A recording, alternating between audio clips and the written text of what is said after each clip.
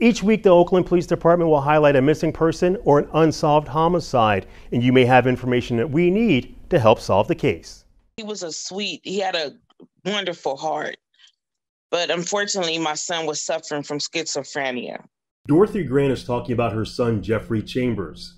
It's not one day or one night I don't think about my son. On July 17, 2020, Chambers was fatally stabbed multiple times in the 800 block of Peralta Street just before 4:15 in the morning.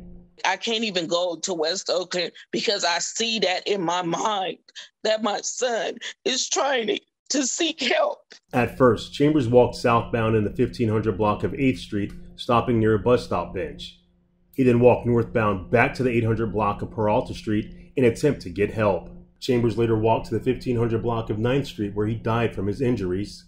When they killed my son, they killed a piece of me. They killed a piece of his father. They killed our opportunities for my son to even heal and to grow. Grant has one plea to the community, one that will help her and other families who have lost loved ones to violence. If you know something, please say something. Not only for my son, but for other people who have lost their children. If you have information about this case, you can call the Oakland Police Department Homicide Section at 510-238-3821.